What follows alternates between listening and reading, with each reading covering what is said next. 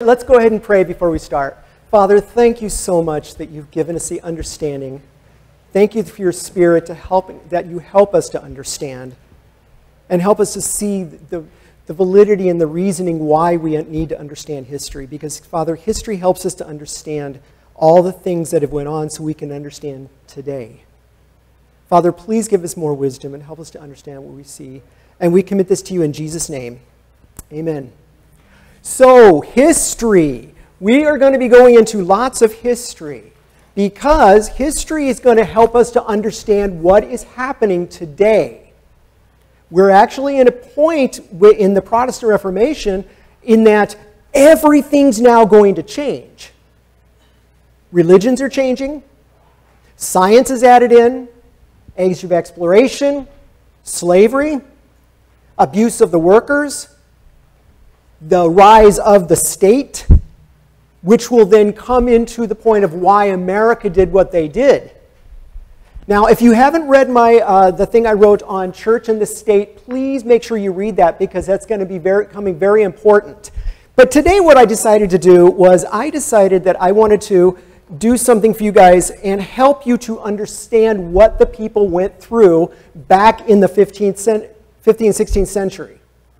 When you were going, so let's say you were in a canton in Switzerland, and all of a sudden they changed to the Reformed faith. You're no longer a Catholic. Guess what? There's no more Catholic Church. Guess what you are? You are Reformed faith, whether you like it or not. And you were kind of forced on this. This was a very tough thing for people. They had to learn things completely different. So what I did is I wrote a fictional account. This is part of this is fiction. And what I did is I put in a guy in Switzerland. My family's from Switzerland, so I actually used my family's last name, Mathis. And I started him when he was a Catholic and just got turned into a Protestant environment. So what happened was as he was going through the time, he was starting to understand what's going on. I'm being told to do this. I'm being told to do that. I have to learn to read this. I have to learn to say this. We're now speaking in German. We're not speaking in Latin anymore. He had a really tough time. And what I did over the decades, I went through and I began to show you guys stuff that was going on. Through him, he's going to relay to you what was going on, like with the Huguenots when we talk about them today. Persecution of the Protestants. He's going to go into that. So I'm hoping through that you'll understand better what people went through. And you'll see his change as time is going on. The change in his heart and where he wants to go. He wants to now start, and before he was very pro-Catholic, and then he becomes very anti-Catholic towards the end because of all the problems. So then I also put in something about the 30-Year War. We're not really going to cover that much, but we've got to go into it. It is one of the most devastating wars. So if you really want to, now I wrote in here that it was like around 500,000 people died. That was just the civilians. It was more like 4 million. Now, if we looked at the population density today versus then, it's more like around 40 to 50 million people would have died. That war was devastating. That war tore people apart. It tore families apart. You think the Civil War was bad in our country? Nothing compared to this. And from now on, everybody's going to start changing. And from this point also, after the 30-Year War, people are going to start really questioning, do we really need religion? So today, as we're going through, we learn about why people hate religion and stuff. That was one of the reasons. Now, it wasn't God's fault. God didn't tell them to go to battle with each other. And as Christians, apologetically, we need to tell people that it's not God that's causing this problem. It's us. So please understand when I go through it. And it's kind of hard because some of the stuff went on. Now, finally, what I did is I put something else in here. The last thing I did is I wrote something from Calvin. I put something from Calvin in here. Calvin was put to a challenge. A particular big priest, like an archbishop guy, big guy in the Roman Catholic Church, wanted to bring all of Switzerland back into the fold. He wanted them to be all Catholic again. So what Calvin did is Calvin wrote to him and say, we're not going back there. Now, and he's a little harsh in here. I got rid of I kind of give you only about, I give you just a small section of what he wrote to him. But it's pretty hardcore, saying, no, we're not going back there again. And he explained the reason why. So that's at the end. Please, when you read that from Calvin, it may be a little difficult to understand because it's written in 16th century stuff, but understand that what he's basically saying is, no, because all the things you guys did, we don't want to do that again. So that's this here. So please, I hope you enjoyed. Please let me know if you like it, because, you know, the problem is I tried writing fiction. This was like one of my first fictional writing, but let me show you my very first fictional writing to show you how far I've grown. So this is Freddie Chipmunk. This is what I wrote when I was in I think it was like 3rd or 4th grade. You can see my name, John McConkie, Eric Warden, John Leach, you know. This was my very first attempt at fiction. I thought it was going to be a bestseller, but it fell pretty flat. And Freddie was not very a happy chipmunk anyway. So I think he died in the end. But anyway, because he got scared. Oh yeah, he was eaten by Bigfoot. That's right, Bigfoot ate him. So that was my first job at trying to get fiction. This is my 3rd. I had another one, but I couldn't find that one. Yeah, my best friend, my friend and I went west. I was like 5th grade, I wrote that, and he died. I don't know why everybody dies from Bigfoot or something, who knows. But that's what I did. So, but hopefully you're going to find that this is a little bit more up to date. All right, so the Catholic Reformation. Yes, the Catholics did have a Reformation. They had what we call the Counter-Reformation. Because now you think that the Catholics are going to sit still while the Protestants are blasting them and telling them, no, we need to change, we're going to move away from this, we don't want to do this anymore. You think the Catholics sat still? Now let's just say if someone came to town and started ripping really bad on Christians and saying nasty things about Christians and trying to get people away from Christianity, would we not go there and say, no, we don't want that? Of course. Well, that's what the Catholics did. So we got to understand why they did it.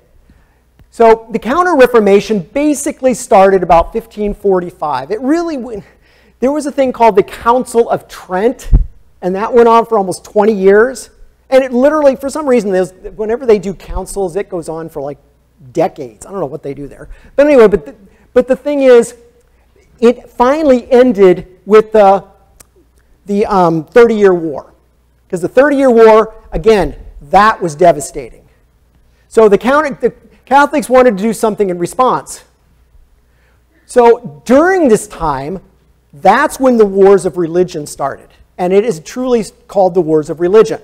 Most of the time, it was usually somewhat in the Holy Roman Empire, somewhat in France. We're going to go into those lands here in just a little bit to help you to understand what's going on. But they were going and they were just killing people like crazy because there was more at stake than just what church you're going to go to. It was not just what church you're going to go to, but we're really tired of being under the Catholic influence, and the Catholics are basically running the governments. We don't want anything to do with them. Get us away from that. And so people are starting to say, no, no, no, we don't want to be run by the Medicis. We're not going to be run by the people in Austria, the people in Spain. We're not going to be run by those guys anymore. So these guys, they fought. And they fought a lot. And it really went on for almost probably 70 years of battles. So a lot of people actually turned away from the church. And we're going to start seeing, and actually I put some of that in here, some of the philosophers like Immanuel Kant and those guys basically started saying, is religion really needed after this? Well, I can understand why they said that, because it's pretty bad. So the Council of Trent. Now, we would think that after all that Luther did, and by the way, I also want to remind you guys that we haven't went into this yet, but Luther was only one of three different reformers. We had the Anabaptists going at the same time, and the Reformed, which turned out to be Calvinism and Presbyterians afterwards. So they were going all at the same time. So multiple places were dealing with different things here. So what the Catholics did, they said, all right, we're going to get together and find out, what do we do? Now, do you think they would change anything at all? No. They almost changed nothing, except they said, we're going to deal with the abuses. That's really what they wanted to do, is deal with the abuses. They weren't dealing with the problem of, who is Mary, who is, the problem with indulgences. They kept indulgences. They kept all those things. The veneration of Mary was actually increased. They increased it. Also, Vatican I, which we'll get into later on, they basically started saying, okay, well, we now believe Mary was sinless. Which is in contradiction that the Bible says, no one is righteous, not even one.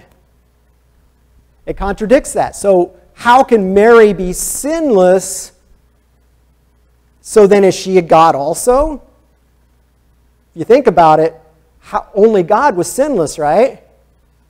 How could Mary be sinless?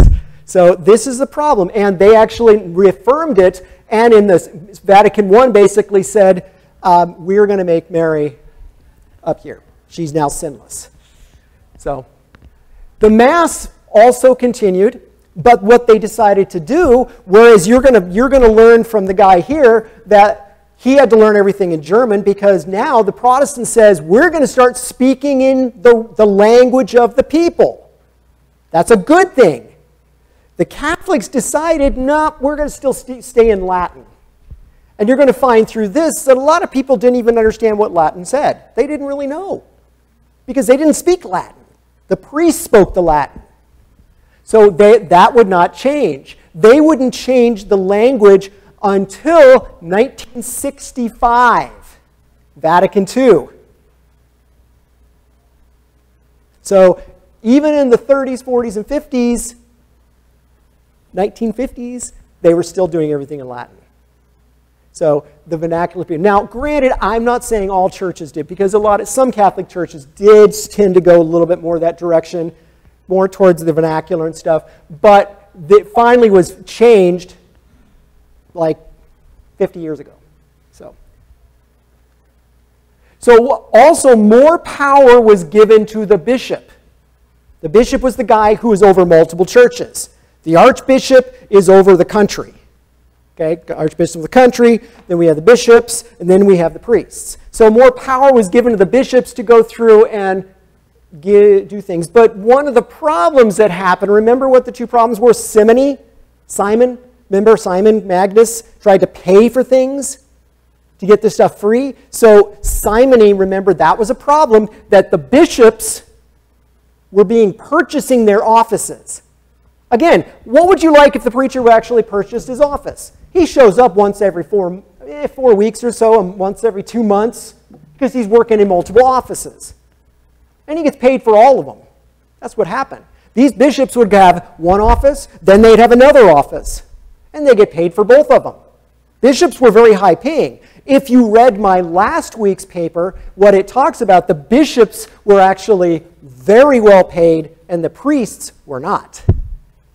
So it's kind of like what we found out with the Communist Party, that the people had nothing, but the Communist Party was well taken care of.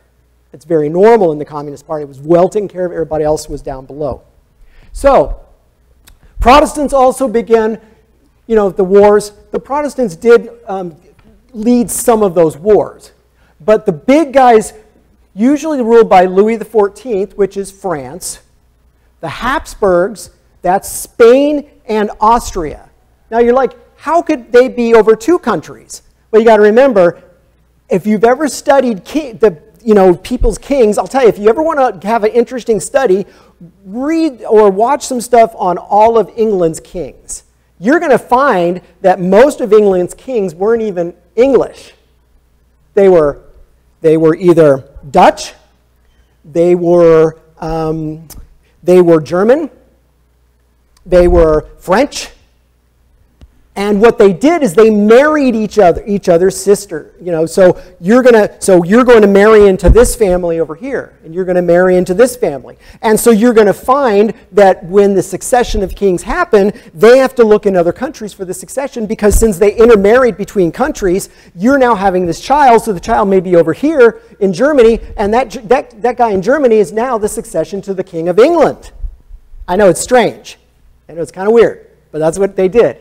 So the thing is, that's why there's multiple things going on. So what they wanted to do is break the power. Now, I talked about that. Does anybody know when the power of the Habsburgs was actually broken? Come on, smart guys. It's a war. Which war broke the Habsburgs back? Which one do you think?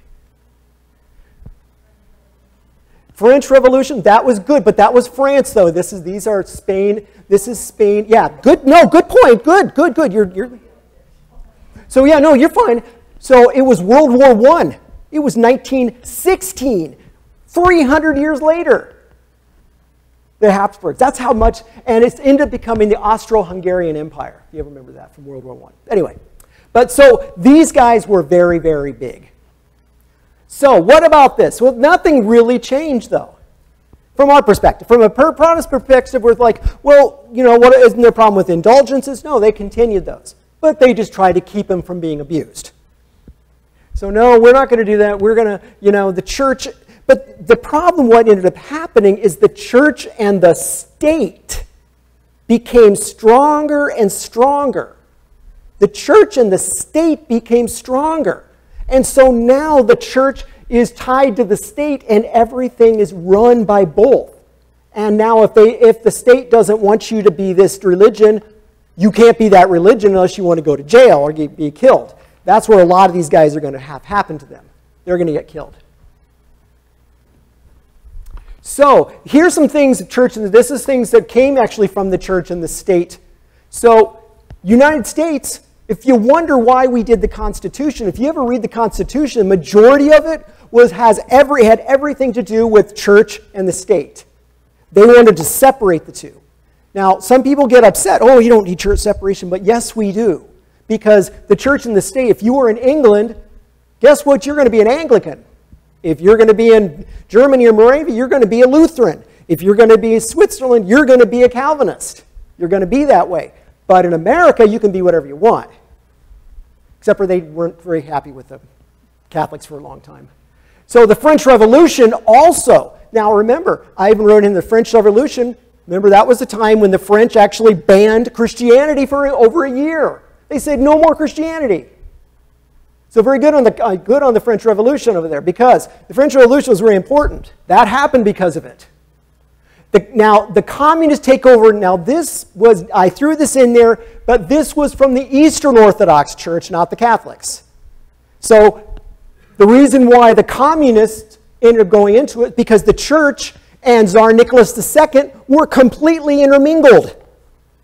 And the people were supposed to be represented by the church, but they weren't. So the problem is the communists, that's why the communism took over. World War II, the Nazis interacted very closely with the Catholic Church. We know that Nazis were aided by the Catholic Church to escape Germany afterwards, and they ended up going to places like, you know, Argentina and stuff like that through the Catholic Church. So we know the problem. Those are real big problems with the church and state. As you can tell, I'm not a big fan of the church and state. So let's learn about some of the lands. So this is where my family's from, Switzerland. The Swiss were really kind of torn between the two big ones for Switzerland are going to be Reformed faith, which we're going to talk about next week, which is Calvinism, Presbyterianism. And the second one is going to be the Catholicism. Now, and you're going to find through here that my guy actually went from Bern, which was a Catholic state, and he went to Geneva, and that was a Protestant state. So these are called cantons. But the Swiss, a lot of problems happen here. A lot of the battles happen here because they were fighting to try to see who gets dominance. So this is Swiss. So whenever you think Swiss, I want you to think Reformed, which are going to be Presbyterian as time goes on. So think of Calvinism when you think Switzerland. The Swiss are called cantons. Do you know that the Swiss are actually the Pope's guard? The Swiss are the Pope's guard. The Swiss protect him.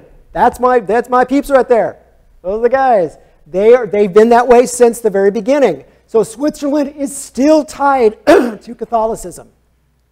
Still tied, a lot of it. But you got to remember, one of the things about Switzerland is their biggest claim to fame is they're the ones who sent out all the mercenaries. In the Middle Ages and onward, if you want an army and you didn't have one to raise up, go to the Swiss. They'll work as mercenaries. We're going to find out that Zwingli was actually there, and we're going to talk about him next week. He actually got killed because he went to battle with these guys. He went in the battles with them. So, the French Huguenots, or Huguenots. Now, it's a strange name, but when you really think about Huguenots, you got to think Protestant. Just think Protestant. These guys were Reformed. These guys were mainly Calvinist, because that's where Calvin came from. But they were definitely not Catholic. And let me tell you, if you want to see people persecuted, these guys were persecuted. These guys were barely more, and forgive me for trying to use this as an example, but they were almost on the line of what we see the slavery was in the 17th and 18th century. They were almost at that point. They maybe had a few more things, but not much. They were told where they were supposed to work, who they were supposed to marry, what they can do, what they could not do. If people wanted stuff from their house, the people walked in and just took it. If guards wanted to get rid of them out of town, the guards would come into the city and stay in their house and eat them out of house and home and make the people pay, and the people would go poor. If they tried to run away, the state would go grab them and bring them back and kill them for running away. These guys were persecuted. All because they were Protestant. So, now, the persecutions would not end after the 30-Year War. They're going to continue even into almost the 1700s. So, one of the things that happened is in 1572, and you'll read about that in the paper, is that they had the St. Bartholomew's Day Massacre. What happened was in France that the Protestants were trying to intermarry with some Catholics because, so basically the king's daughter wanted to marry a Protestant, and they're trying to get them together so we can calm everything down, but they believe it was Dmitri, but the Queen Regent, that's the Queen right there. The Queen Regent, what a Queen Regent is she was in charge, and she basically had a lot of power, but not as much as the king. So, but the king was her son. So she, basically what happened is, when the Protestants came in for the wedding, there was an admiral in there, a big guy in the Huguenots, that they went in and they killed the admiral in bed, tossed him out the window onto the street. The people cut his hands and his head off and drug him through the city streets. Let me tell you guys, it was not very fun to be a Protestant back then. They would drag you through then. And then they went on a rampage. The people went on a rampage. People said, all right, good, now we can do this. We go and kill people. So they went and actually murdered about a few thousand people in the country. It wasn't just in Paris either. It was all over the place. So these guys had it really bad. So they were treated, in my opinion, very similar, not as bad, to the African Americans. Because they couldn't work, they couldn't marry. They were basically restricted in everything they did. Everything. And the worst part about it was the fact is, if they tried to flee, they would go get them, bring them back, and then they would kill them. So again, that's why you can see that there's a little bit of a similarity. They didn't have all the bad treatment, like the devices put on the necks and everything else. But what they did is they actually caused a lot of problems for these guys. They were lower than second-class citizens. See how they're burning her? That's what they would do. They wouldn't just burn you. They would kill you in cruel ways. They will drown you. They will put you on that and drown you. They will put spikes in you. They will do all kinds of things because they hated you. Because you are a Protestant. So the lucky ones, if they ran, the people in Switzerland or whatever, and that's what you're going to find in my story, that they took some of these guys in, and they would go to the Netherlands. So if they got out, they were lucky. Most of them did not. All right, let's talk about the Netherlands. So the Netherlands basically were a place where there were very big Calvinist ties. The Netherlands were very big Calvinist ties. And so a lot of the problem, now the problem was these guys were under the Habsburgs' influence. So if you think Habsburgs, you got to think Spain and Austria. So they were under their influence.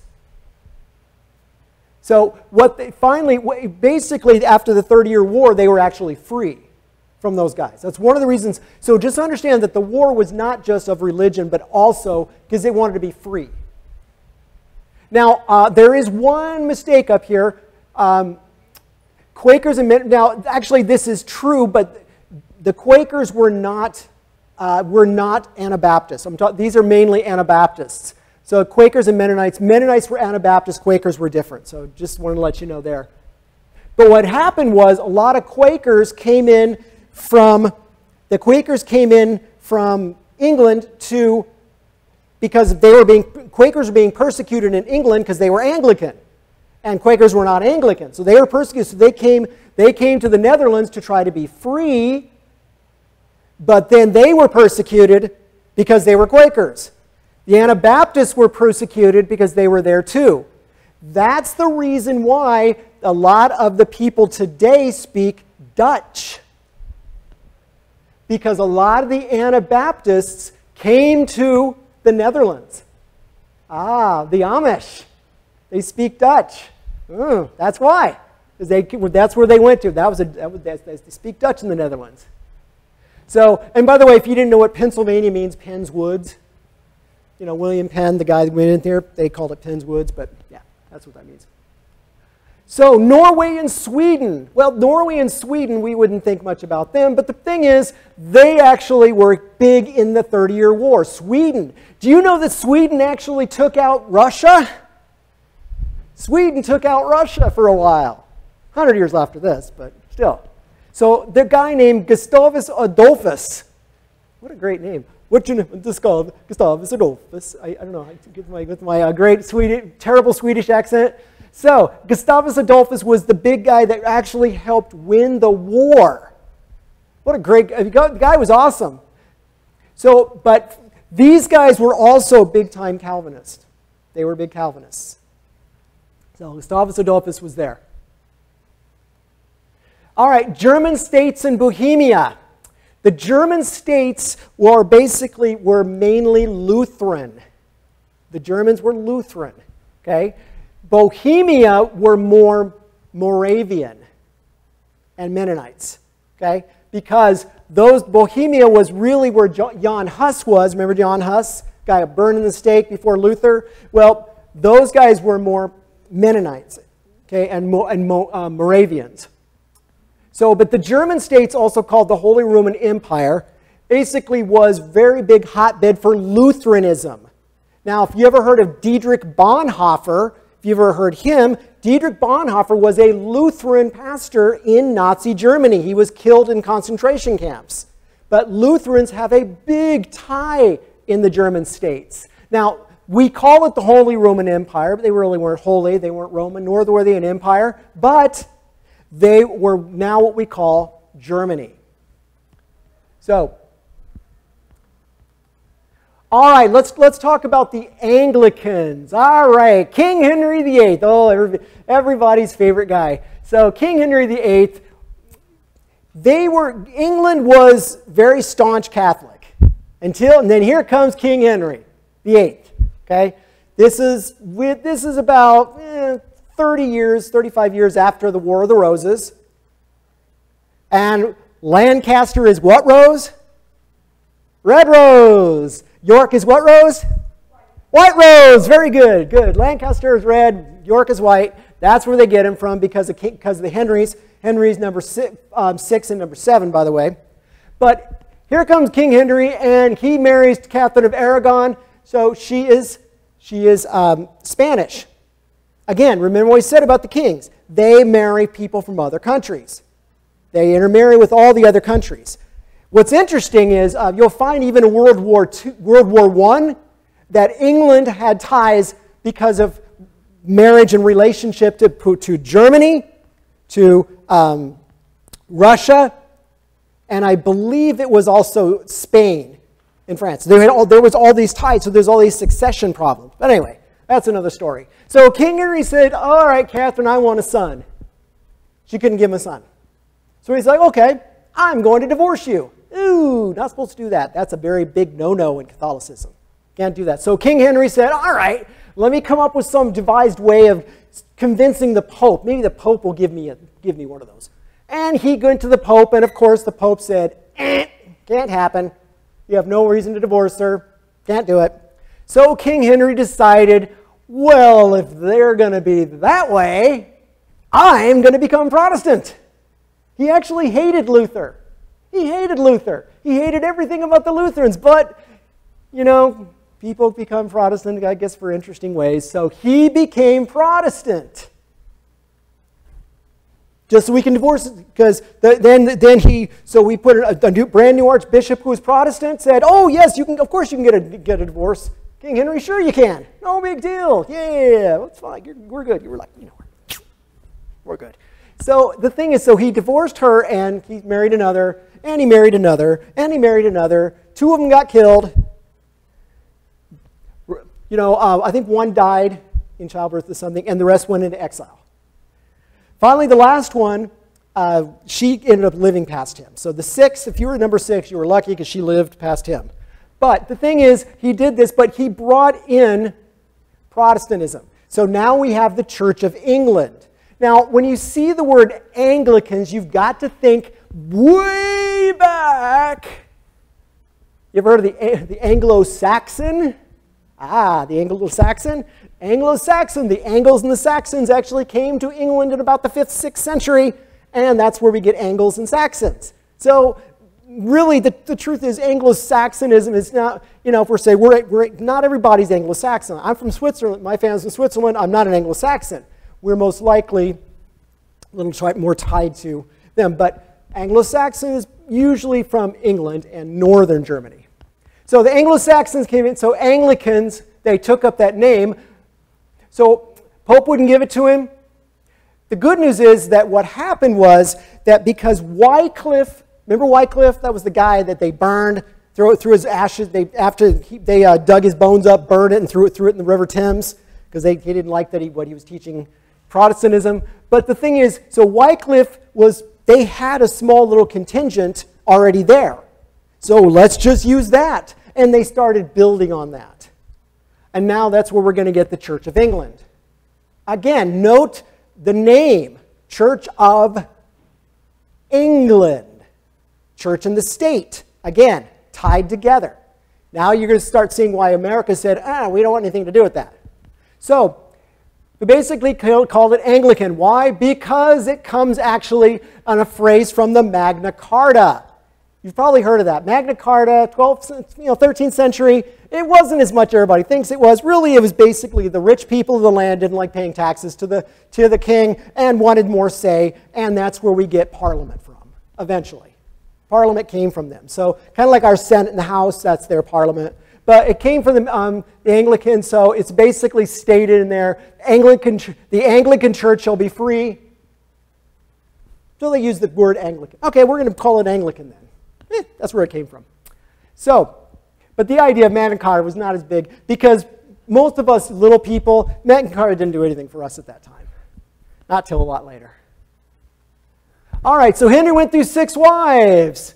All right, 2 were killed, 3 divorced, and 1 final outlived him. Now, the divorced ones didn't have much better life. They had a pretty bad life because their life basically was, guess where you're going to be? You are now going to be locked in a castle somewhere, and you can't leave. Boy, that's a great life. So you may have been a queen, no longer a queen. So, but now, from there, King Henry actually had a couple daughters. He had Mary and Elizabeth. So they did have a son, but the son died. He was king for just very short time, and he died. So Mary actually became the next Queen of England because she belonged to King Henry. Mary was a staunch Catholic. So now we have about 10, 12 years of Protestantism going on here. Now all of a sudden it's, guess what? I am now the queen, and you are now all Catholic again. I mean, can you see the reason why America changed the church and the state, what they did? Because guess what? You're going to be Catholic. Oh, and you don't want to be Catholic? Too bad. And so she went and got the name Bloody Mary because she would go through and she put a lot of the Protestants to death. That's why they call her Bloody Mary. And they have a drink named after her. I don't drink, but they named named after her. But that's where she did. Now, do we know where what Mary came to in America? Maryland. Maryland. And guess what religion Maryland was established as? Catholic. Maryland was the main Catholic state, about the only Catholic state, other than a little bit of Rhode Island. Everybody else was not. So that's where Mary comes in. See how this stuff all ties together? You know, we tie everything together. So she was basically, then when Mary died, and I think if I remember right, Elizabeth had her killed, but I don't remember if she had her killed or not. But anyway, Elizabeth took over, and Elizabeth was a staunch Protestant. Guess what, guys? We're going back to Protestantism. So the Catholics are just like, oh, crap. And everybody else is like, yes. Because guess what you're going to be? Because guess what? If you're a Protestant, you're okay. But if you're Catholic, you're not okay. You're going to be a Protestant very quickly if you want to live. So, but Elizabeth actually was one of the best queens. She was actually quite amazing queen. Now, what state is named after Elizabeth? What American state is named after Elizabeth? None but we know she was the Virgin Queen. Think about it. What state? Virginia, yeah. Virginia, because of the Virgin Queen. So she was a Virgin Queen, so that's why, yeah. So nothing was named directly after her, but she was the Virgin Queen. That's where we got Virginia. So interesting how this stuff. Now, you guys are going to find out that from now on, you're going to start knowing a lot more of the history because we're going to start tying it in. So, all right, Anglican beliefs. First, they're just like the Episcopalians. Okay, they can marry. They basically have just Protestant beliefs for the most part. Okay. They do not believe in predestination, as we're going to talk about next week with Calvinism. They have a confessional system. They also have a Book of Common Prayer. Now, the Book of Common Prayer basically is just all the outlines of how to do everything. They have prayers in there, all this stuff. If you've ever read Books of Common Prayer, they're actually interesting, if you ever want to read them. But they're not like other Protestant denominations, because they usually go by that Book of Common Prayer. Now, but nowadays, homosexuality is allowed in some Anglican. Canada started with it, and now went a little bit to England. So they're now ordaining homosexual ministers. And so here, I just kind of took this from the Anglicans' Book of Common Prayer. This is basically what they taught. This is all in there. And so literally, it's prayers for this, how to read, readings for today, doing this. They do a lot of things out of this. It's very religious system. But, it had interesting things going on, but that's just part of it. Now, who came from Anglicanism? C.S. Lewis. Before we start thinking Anglicanism is bad, we got to think that C.S. Lewis actually came from Anglicanism. He was an Anglican. He was Church of England, big time. So, those are two of my favorite books of his. If you haven't read those two books, they're two of the greatest books in the world.